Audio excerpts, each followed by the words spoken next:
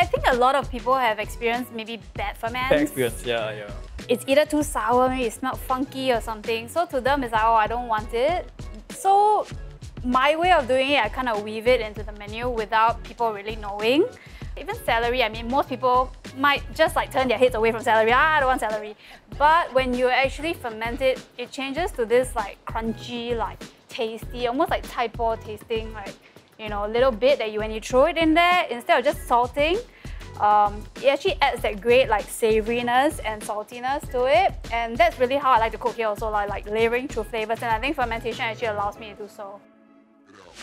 Umami 6 flavor. It's very talked about these days, very trendy. The other thing that people are very familiar with, of course, is MSG, right? And you can obtain it very naturally. It's occurring naturally in a lot of like fruits and vegetables that we come across in our day-to-day life. Kombu. Yeah, kombu, I mean, mushrooms, tomatoes.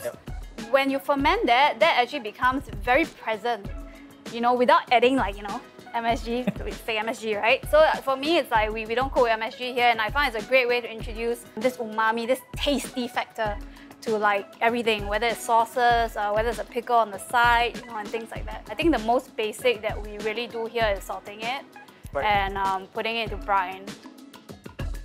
The one thing that we don't normally think about when we think of lacto-ferments, right? When we think of lacto-ferment, we always think about vegetables.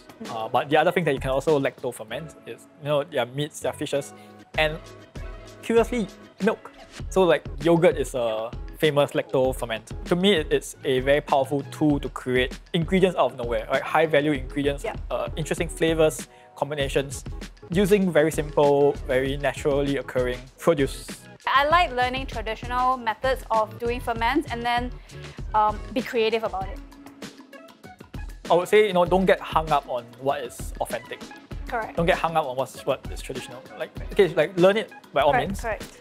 But I think you fundamentally don't need to go out of your way to buy, you know, imported ingredients from so and so country. Yeah, especially if it's not native. It's not native here. Singapore. I like to use stuff that's here. The hardest ferment is the first ferment. I think it gets a lot easier from there once you sort of.